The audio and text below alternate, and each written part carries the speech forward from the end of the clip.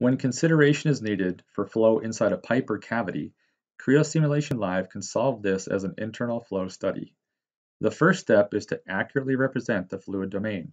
You can create a fluid domain, or in this case, select this solid component that is a part in this assembly. This model has already been assigned a material at the part level, and it carries this assignment into the fluid simulation study. We are going to right-click on the fluid domain and select Remove Internal Geometry. This will subtract any component geometry that interferes with the fluid domain. Common boundary conditions are flow velocities or mass flows, which can be defined by directional values or using a plane or edge to define the direction. We are also going to select these 10 surfaces in the back to represent areas where air can escape our electronics enclosure.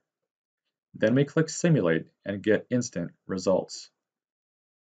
A designer can use the results to make design choices based on velocity and pressure results, or to identify areas where flow is going to be problematic. You are able to define and modify cut planes to see the flow easier. Also, you can use different display methods to see the flow more clearly. You can look only at a slice of the flow and then move it dynamically.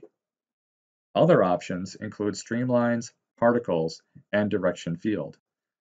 A popular display to show you here is looking at velocities with a target and bandwidth within the composite display to understand the velocities within the enclosure.